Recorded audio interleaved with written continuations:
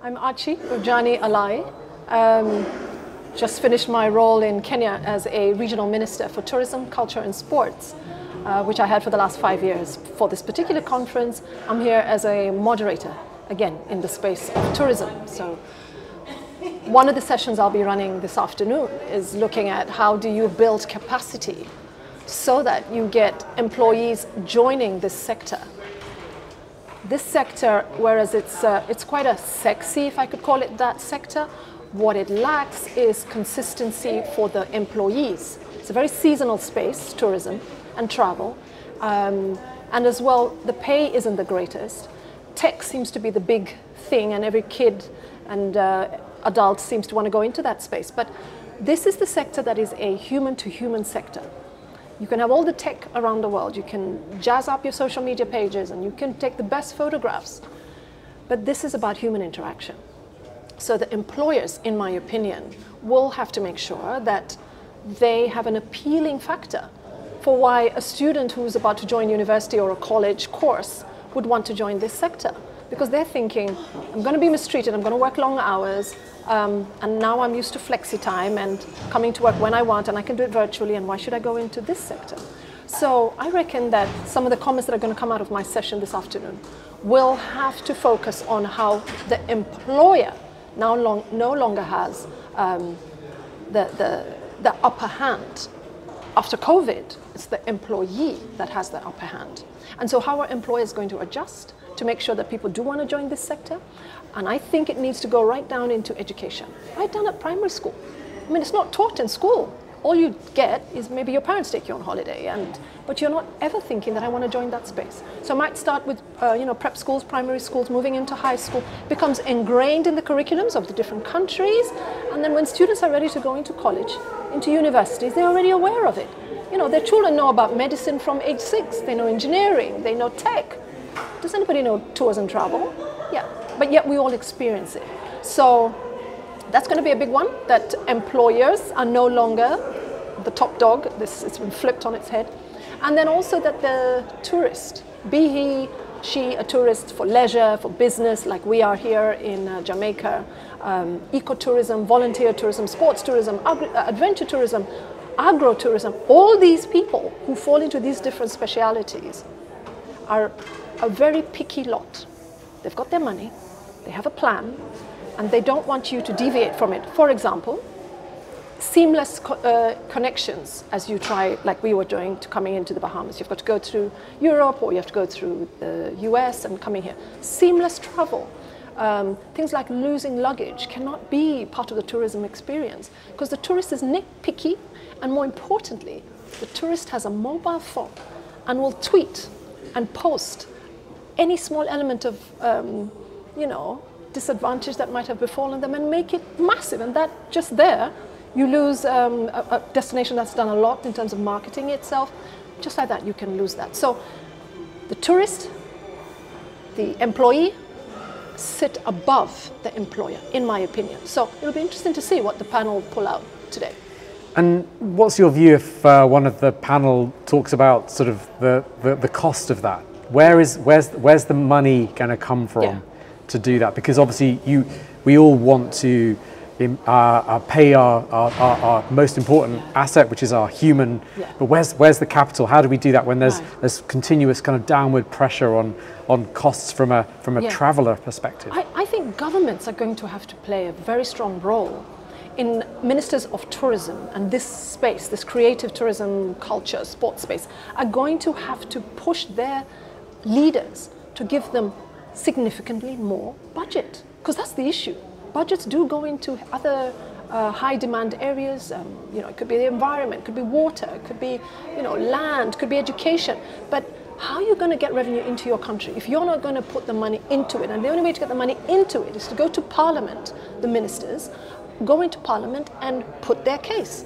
And also working in collaboration with the ministers of tourism, with the ministers of ICT, with their partners, the ministers of culture and sports, and together sort of ganging up, if it were, and saying, in order to bring revenue, in order to bring in traffic into our country and generate income and boost the economy, we're going to have to put the money first.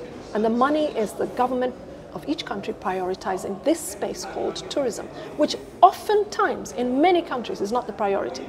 So I think it will start there. I think also the education departments starting to teach from an early age about tourism, about cross-cultural interfaces, and making it look like a go-to career to pursue. So that's what I would say.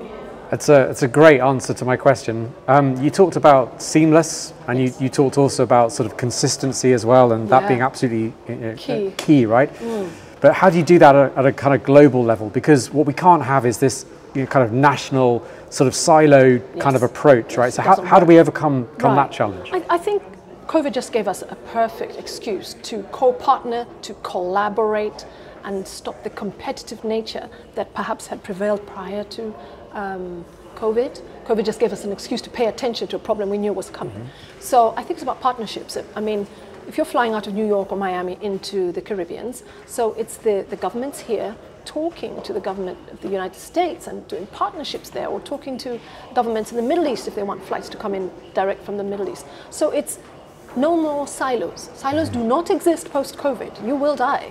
So it's about ministers of government, tourism stakeholders starting to have real interactions with their counterparts across the globe. Because that's the only way. But before COVID, people were very territorial. This is my space, and this is how I do it, and welcome to my country, and it's my way. And the tourist is saying, I've got a phone, I can bring you down in 5 minutes.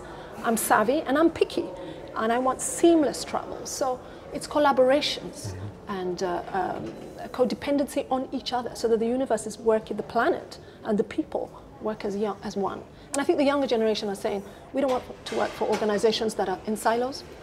We want to look after our environment. What is your organization, your hotel, or your airline doing for climate change, for educating the disadvantaged or whatever? So the employers and the government is now going to have to be a lot more attentive to, in my opinion, to the tourist, to the young adults who are coming through the system, and making sure that this sector remains on top of its game going into the future. That's my take. And from what you see, can you point us to any examples of who's doing this? Yeah. Who's setting the bar? I can. I would say the Middle East, for example, during COVID, we saw that, I think it was Emirates, they were in the skies. They adapted week by week, they were on it. They're one of the countries who just said, we have a problem, it's not going away, we move, what are we doing? They went into cargo. They went into offering, I flew with them in the middle of COVID, and they were offering insurance packages. Buy your ticket and we insure you for death, for this, for that. We'll bring your family if you happen to be sick when you come into our space. So for me, Emirates Airline was on top of its game. Another one, if I talk about a country, would be Rwanda.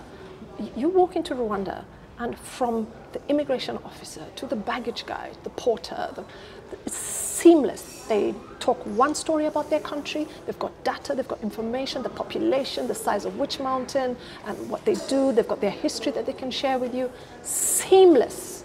So in many destinations you find gaps. You would ask in a certain country, oh, what's the population of your country? Maybe the taxi driver, he's not sure.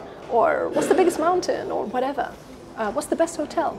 Still operating in silos, you will not make it. The Rwanda story, for example, in Africa, that's a brilliant one.